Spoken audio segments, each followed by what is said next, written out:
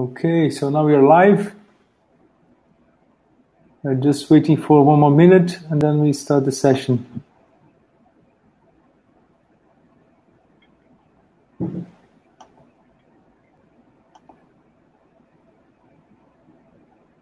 I can already see Claire Chen there. Hi, Claire. She's an old friend from the Horasis community.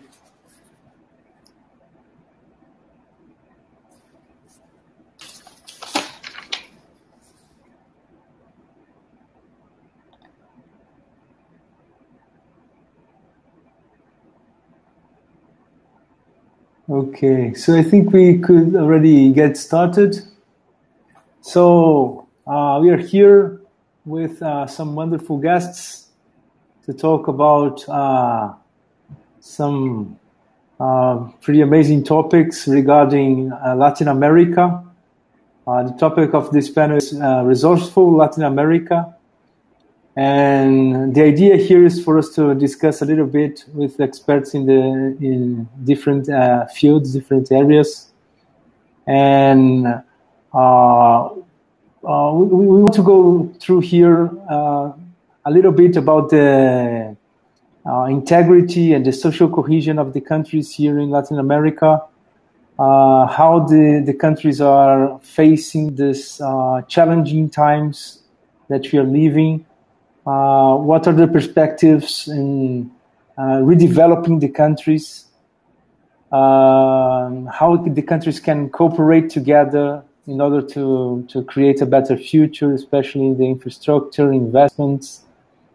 And maybe we can tackle a little bit on fortune telling here and say a little bit what we think might be the outcome of this and when will this happen. And so for this, we have some nice guests here today. Well, my name is Mauricio, first of all. I'm the president of IBRE, which is the Brazilian Institution for International Business Relations. In our institute here, we usually work in fostering the connections between Brazil and other markets. We deal with different sectors and different markets every day here. And this has been really an interesting time to live in and a very challenging time. But we've been seeing a lot of interesting developments. And I hope we can go through some of these things that we're living and seeing here throughout the conversations in this panel today. So I will start with Lloyd.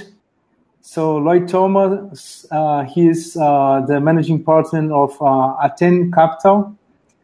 And he will talk a little bit about the foreign direct investments here in Latin America, especially the appetite from the investors in UK and the European market, and how we can foster the ESG goals here in investments here in Latin America also.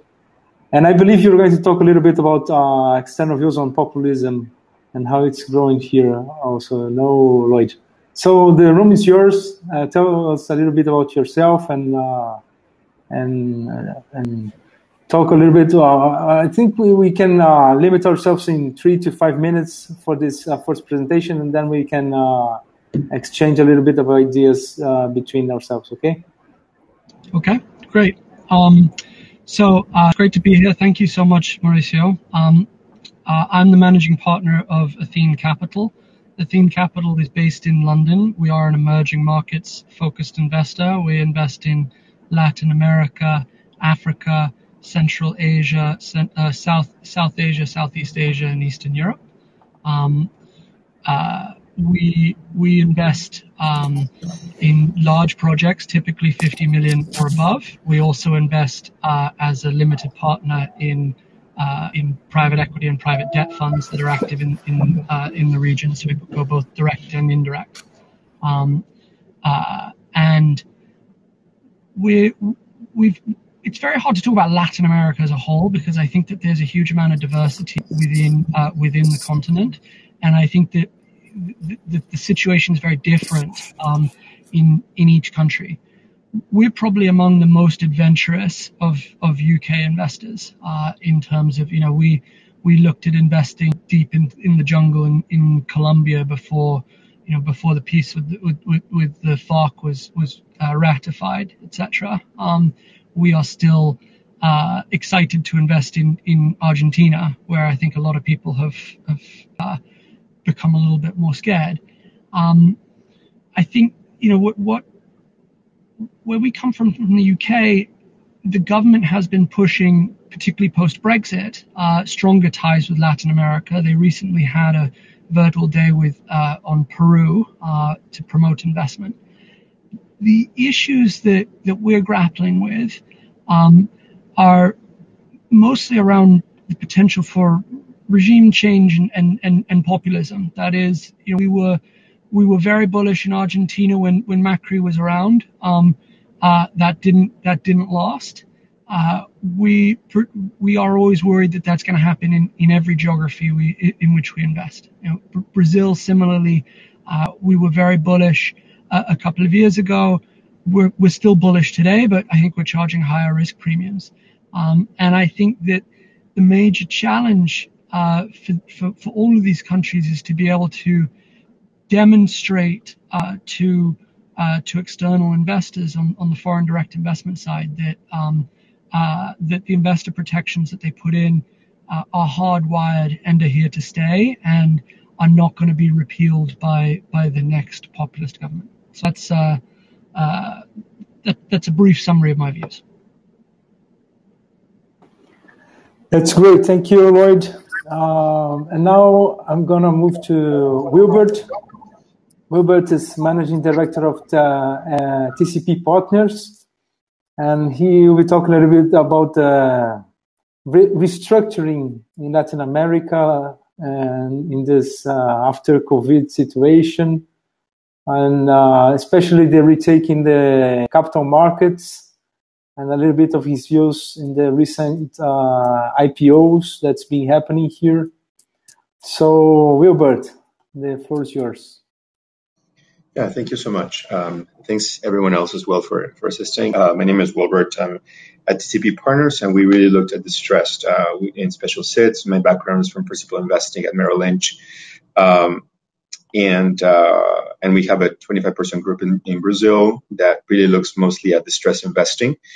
We have an office in Mexico as well with B. Riley. B. Riley is a publicly traded company in the United States that also has partnerships with firms like us to provide capital across Latin America and so on and so forth, certain acquisitions. So yes, as Mauricio was mentioning, I mean, it's we've seen some kind of interesting opportunities that are coming out of COVID. In particular, in Brazil, the recuperation of this year and the 2021 of the various sectors. I mean, we're seeing construction, and other sectors. It's been quite aggressive. There's a lot of kind of activity there. But there are sectors like retail and so on and so forth that have really been lagging, and there's just a lot of distress activity in those sectors in general, and that is where we've been focusing, right? Currently, for example, we control a factory in Brazil that has this kind of living this to the economy. We sell to the local market, and in the food industries and so on and so forth, and that has been that is not doing too well. And then yet we have a 40% of our business. We are a producer for the agricultural sector, and the agricultural sector with hard currency and so on and so forth, that has actually been doing well. So this kind of shows like that the economy of the economies that are present in Latin America. We just, we are non-growth investors, and we do not look at growth situations. On the contrary, we look at it more on special situations and distress. So some of this, all that has been going with COVID, has been, in essence, kind of, quote unquote, a good market for us and what we're seeing. Now, as you mentioned before, Mauricio, as we are seeing some of the economies emerge, again, not evenly, but we're looking at some of the capital markets activity that's been going on in Latin America. For example, in Brazil, capital markets activity has been, 2 times what it was in 2019 and 2020. In terms of number of deals, we had around 26 deals this year in 2020 versus 9 deals in 2019. This year has already been strong. So again, we see some recuperation, and we see some there will be opportunities for growth investors like Lloyd, as what I can tell from what he was mentioning. But at the same time, it will be uneven, and there will still be situations like in Mexico, for example, where banks are not being supported now as of March or April by the government and so forth. So they will have to actually write down some of the loans that they have to Mexican corporates, which will indicate, potential selling of NPLs, non-performing loans, and so on and so forth, which will open up more active asset class for those type of investors. So look forward to engaging with the rest of the panelists. Thank you. That's great. And let's move now to Victor Sabbia. Victor is a scientist besides being an entrepreneur, and he's the CEO of Brokerware, and he also has a large experience in developing software for the capital markets. So what's your view on this, Victor? Oh, thank you, Mauricio. Nice to be here. Thank you, everyone, for joining. Well, the title of this meeting is Resourceful Latin America. I think we have been living in Latin America of giving away our natural resources over centuries in exchange for technology. And I think it's time to turn this model around. We need to take the lead in exporting knowledge instead of cows, minerals, soil, using our natural resources for ourselves and make our living of technology. Software is eating the world. Almost any device right now, from the tiniest to the biggest machine, uses software of many kinds. And Latin America should be producing more of it. Why? Because when you export software, what you're really exporting is knowledge, and that pays off today. We came from a world not so far away where top-tier companies were oil, cars, tobacco, but today they're all technological giants. Why? Because it's a product that you can get exported using a cable, an antenna. It doesn't pay custom taxes. It doesn't have a Hilton quota like cows. It gets to the clients without entering through a port or an airport. Here in Uruguay, for example, software is the third most important export segment, representing 2.5 of the GDP. That is 1.5 billion. And today, information technologies produce half of the revenue of cattle and soy together. It's, for me, not enough. It won't be until it gets to by far. The good news is that it's growing each day, this segment. And one huge sign of that is that the unemployment rates in software developing is negative. So the question is, how do we get there as a continent? How do we what do we need to change in our product matrix to get into technology? Well, first we need to get our people prepared to do that. And I would like to bring here the One Laptop Per Child initiative that has come here like 10 years ago, and it hit like 400,000 students, the 2,000 teachers for primary school. They were given a laptop for free. Not only that, but they built the infrastructure necessary for those laptops to act as a tool for new opportunities for the younger generation, and that has gone in an impact that's going great, and it's an initiative that is going in Peru, in Argentina, in many countries in Latin America, and I think it is a way to go. So the question is, when you see the whole reality here in Latin America, why you should give a laptop to a child that is cold and hungry instead of giving him food and shelter? And the answer is, you shouldn't have to choose. You need to find a way to give him both, because with food and shelter, you're taking care of the short term. But to really break through the poverty cycle, you need to invest in the child in the long run. And that only can happen if you give him the tools to thrive. One other thing that I see right now that is happening in the world, not only here in Latin America, is that the pandemic has accelerated the remote working. Everybody works from home right now. And today, the title of this conference is about natural resources. And each day, with more emphasis, it doesn't matter where you live to work in some place. There are two different things. Where you generate your income doesn't necessarily need to be the place where you spend it. So two lines. One, our people should be prepared to work in a world without leaving our cities. And we should be open to attract people from other countries into living here and spend the money they make somewhere else. Why in Latin America? It's in the title. People will choose to live here because they can have better quality of life and natural landscapes, which are one of our most precious values to make a difference. We have mountains, deserts, forests, beaches, all natural diversity. Trust me, will be the difference for somebody living in it and stressed out in big and expensive cities. Why should it be better, I think, to burn our Amazon forest to ashes, to grow low-quality crops, instead of having those people living out of exporting their own knowledge and preserving that treasure as one of the most wonderful places to visit. But for bringing those people from outside and keeping our own talents, we need to give them not only high-speed internet and amazing natural landscapes, we need to provide political and social stability. I quite agree with Lloyd with that. Security, the necessary framework for them to choose our beautiful Latin America. And that will be a whole challenge, because there are some countries going in that way. For example, in Latvia, they give you the resident effectively immediately, just showing up, you have a remote contract, digital nomads, as they say.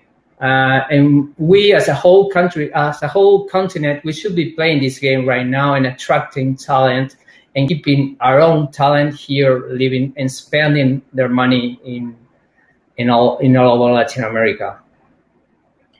And talking about that, Victor, and if the other ones also want to comment on this, when you say about the whole continent, what do you think is the capacity or even the feasibility of the countries here to coordinate among themselves to achieve these goals?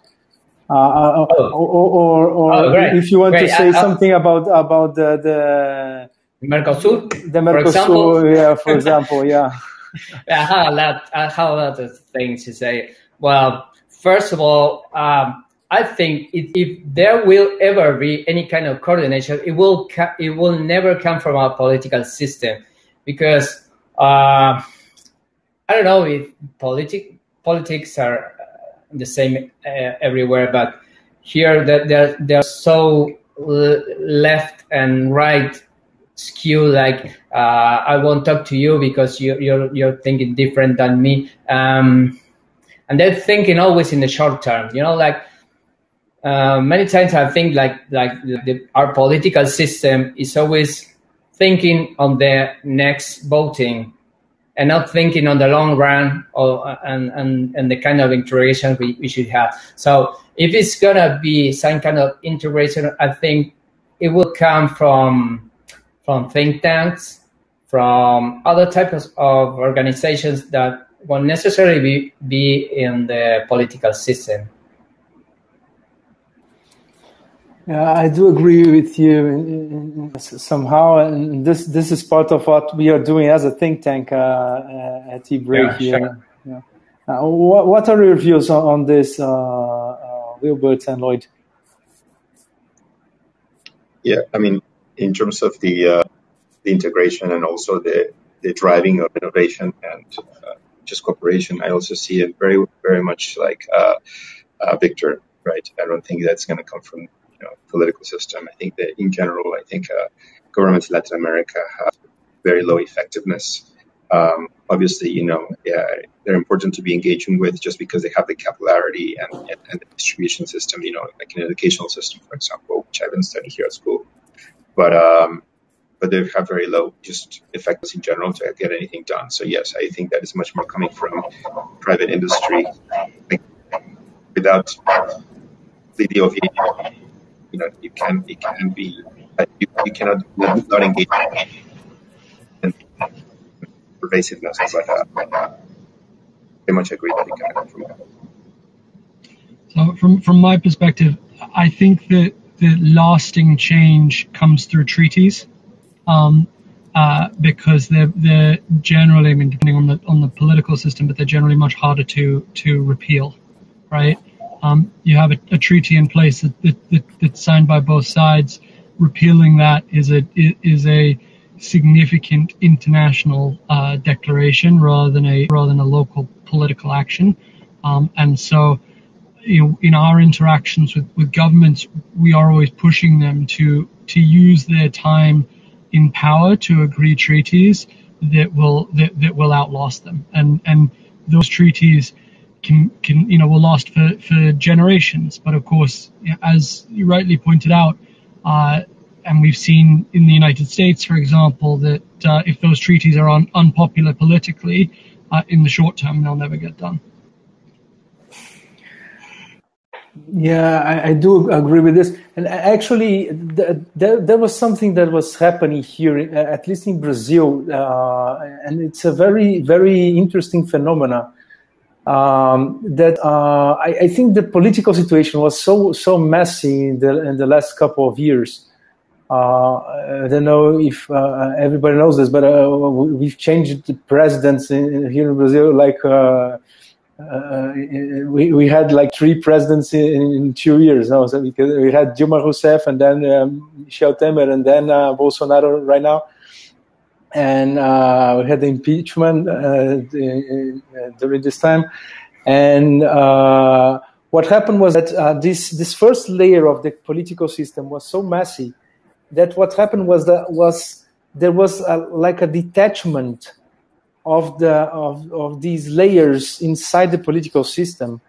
And so whenever we look right now inside the ministries, we have like this technical layer inside our bodies in the ministries, that they are right now working by their own. You see, they forgot about the heads of states, and they are doing their work now. So and we saw this happening whenever we are talking about, for example, the treaty with the European Union, because this started to be negotiated like in this last round during the presidency of Dilma Rousseff, and during all this crisis that happened during the impeachment situation and the 2 changes of presidencies that happened, they simply get on working, and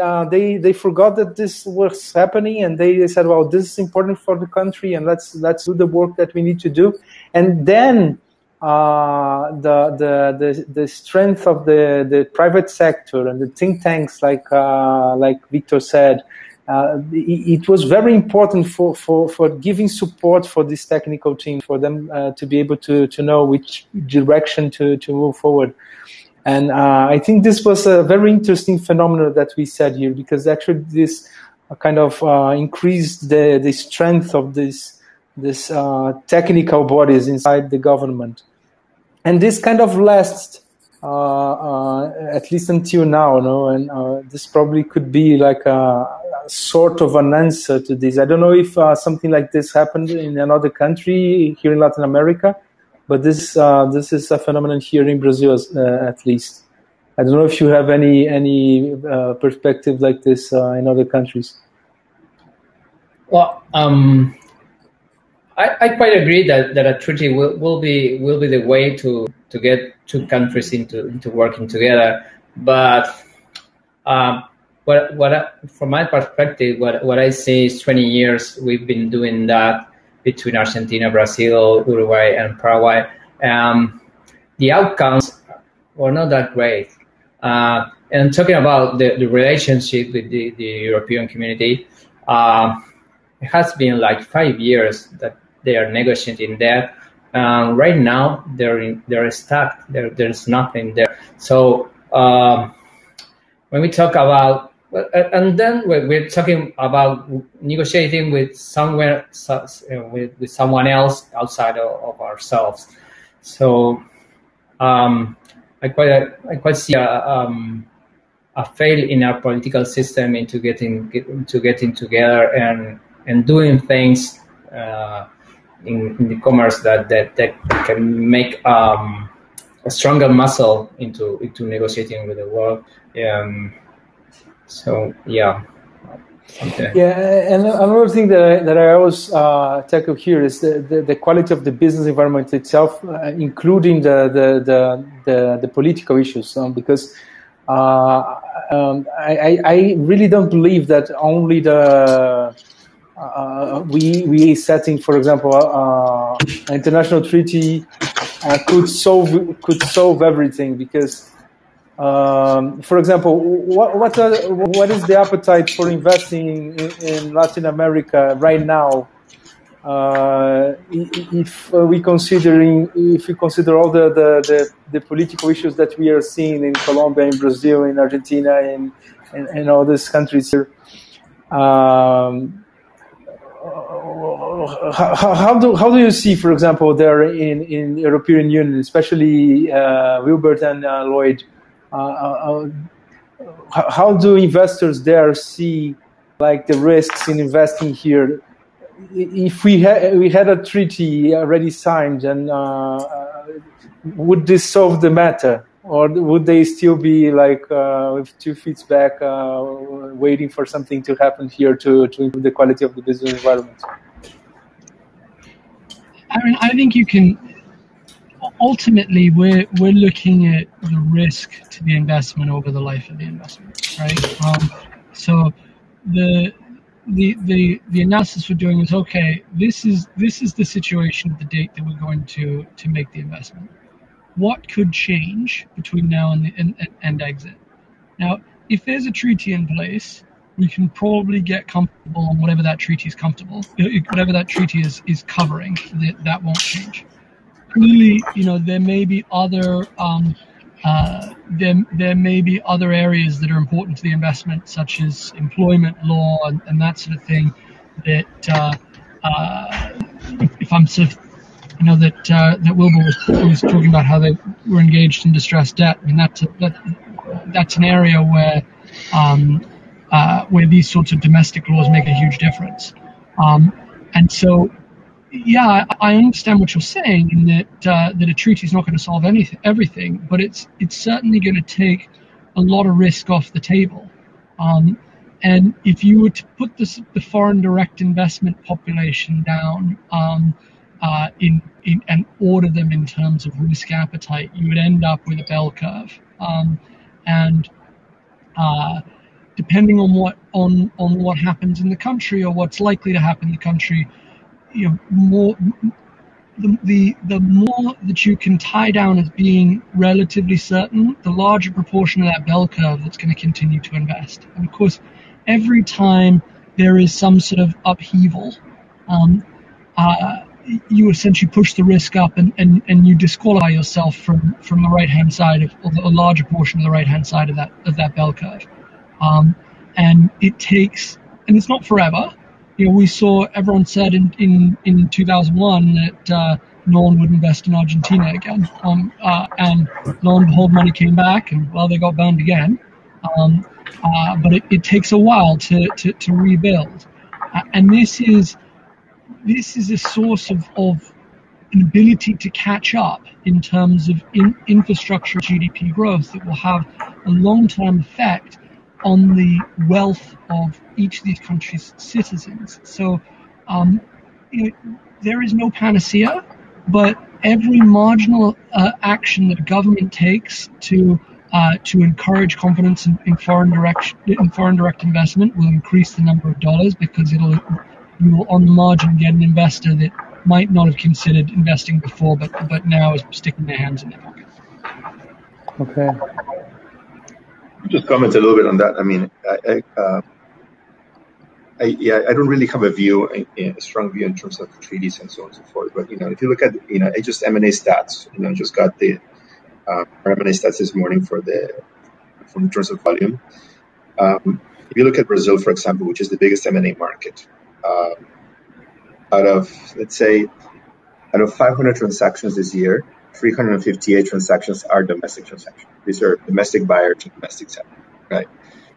Only inbound transactions, which means foreign acquirers going into Brazil to buy assets, it's 100, and outbound is 29. So this is like Brazil in terms of M&A. I don't have this for 2020. These are 2021 stats. It's a local market.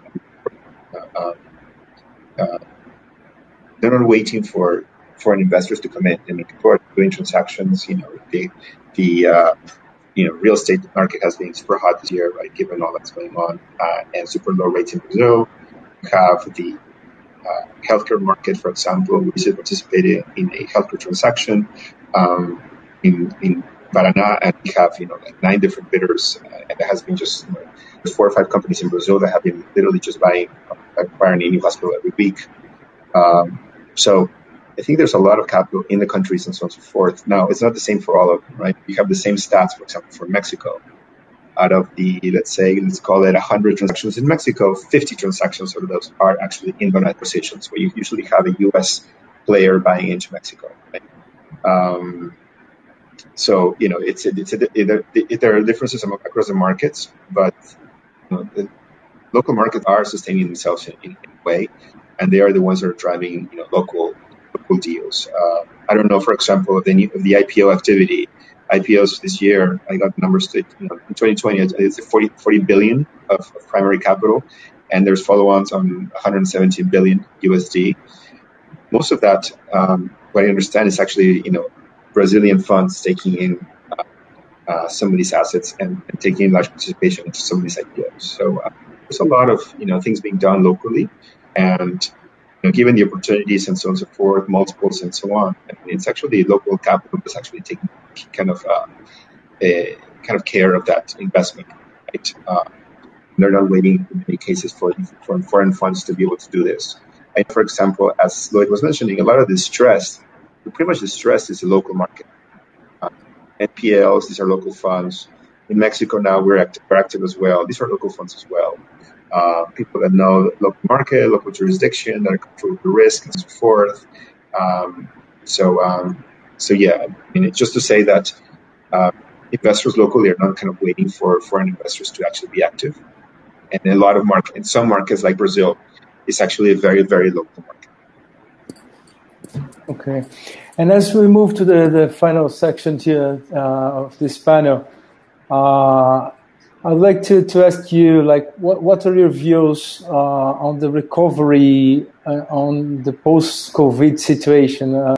Which are the countries here that you see that are more prepared for this recovery? Which one will recover first? Which one will have more struggle to do it? What are your views on this? Who wants to start? Well, you should be a fortune teller to tell that, but I think there are countries in better position than others. Countries like Argentina, they have been locked down for a while. They have stressed out their own economy that so well. So compared to some other countries, where countries like Peru or Chile, they have been through not only these pandemics, but some social instability also, and I think they will have harder times to thrive. And alongside with that, there's always Venezuela, that is always back behind everything. I think that countries that has not had that kind of pressure over the economy, like Brazil or Uruguay, or maybe Mexico, they will be not so affected, and they will re-enter in the market earlier than the rest. Okay. That's pretty much. Let's see. But I'm not the economist guy. The other two, they will tell you better than that. Yeah, what I was saying, we were seeing, for example, again, we got the stats from we have an economist within our team. And, we got the stats from IBGE, which is the National Statistics Agency in Brazil. If you look at automobile sales, for example, in Brazil, year on year, they're up 34%. It's huge, right? If you look at new capex for machinery and so forth, it's up 33%, right? So you're seeing a lot of that. It's not even, but like in Brazil, we have the lowest rates we've ever had in 10, 15 years, right? So people are taking care of that. Things, just a kind of an analogy in our factory, for example, we're getting rates from Brokerware, which is the National Bank, not the Development Bank, that's BNDES, and we're getting rates 4%, 4.5% for equipment. Last year, 2 years ago, that was 14%. So, that's kind of driving a certain part of the recovery, at least for us, what we're seeing in the market locally, right? And that's actually driving deal making as well. Okay. So let me add one thing that I was thinking about right now, is that something that is important is the infrastructure you had before pandemics. Because there were countries in Latin America that were going fast, but they were not investing in their own infrastructure, safety net for people, healthcare, education. They were just growing fast. So I think that the countries that will recover first will be the ones that had that safety net for their people, and their own people didn't fall off that hard. Okay. What about you, Lloyd? What are your views on this?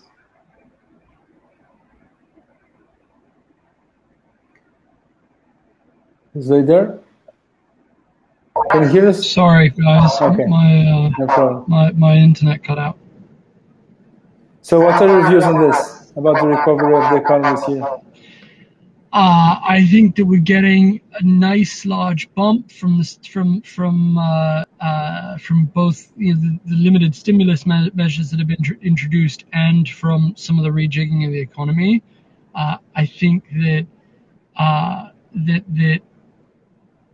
the move to remote working, and this is worldwide, has created winners and losers, and the winners are driving the economy forward, and the losers are, to a large extent, zombies, and we've not quite seen the last of it yet.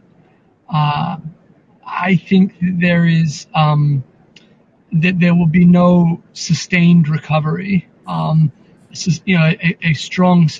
There will be continued to be flashes in the pan, etc., and inflationary recoveries, but no sustained recovery until vaccination rates have climbed significantly in Brazil, and particularly, but also through the rest of Latin America, and that's also dependent on no new variants making those vaccinations useless.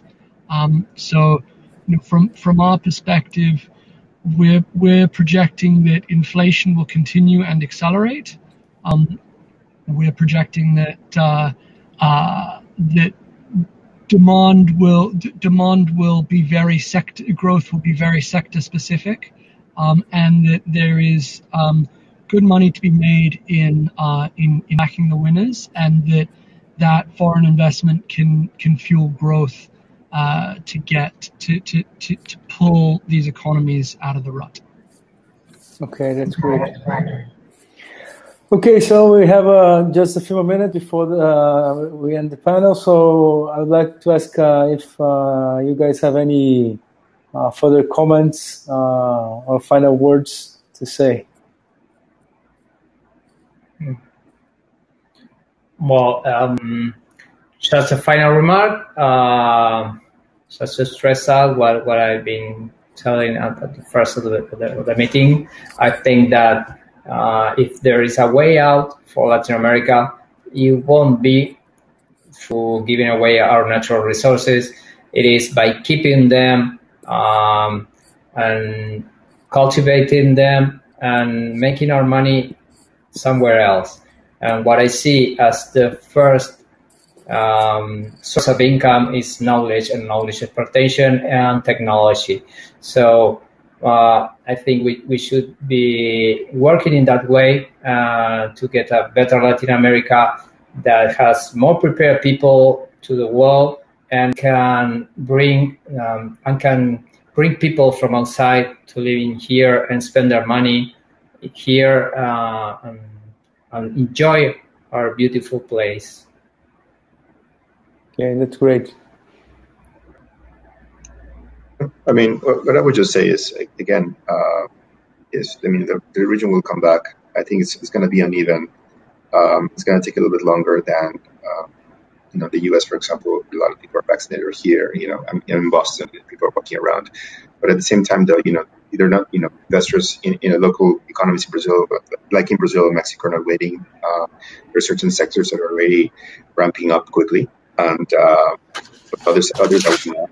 And in particular, certain governments where financial is ending, for example, in Mexico in March and April, which will drive a lot of NPL growth, NPL sales, and so on and so forth. So there will be uneven opportunities, distressed at the same time that other sectors will be growth opportunities, and so on and so forth. Okay. I'd say I see things very much the same way.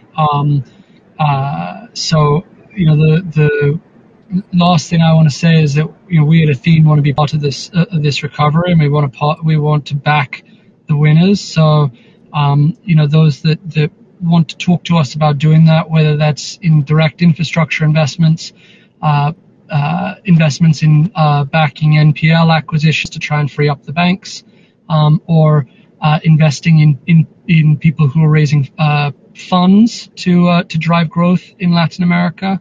We are open to assist and invest alongside you.